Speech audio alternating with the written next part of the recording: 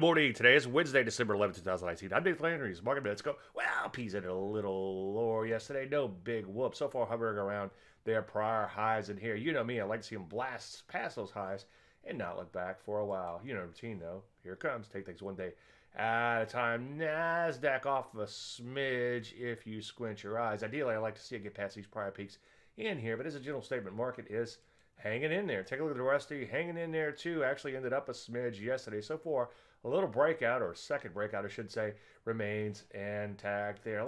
Some areas, you tried to say, some areas like transport's looking a little dubious in here. Some other areas like software stalling out a little bit. Not too far from the prior highs, but beginning to stall a little bit. But other areas like the semis have come back nicely and are hovering right around their prior high. So for the most part, things are still looking pretty good. So what do? Well, continue to look to get long. Right now, I'm still seeing a couple opportunities in IPOs. Any questions? As usual, Dave at DaveLandry.com. I'm Dave Landry, and you heard Mark Minute.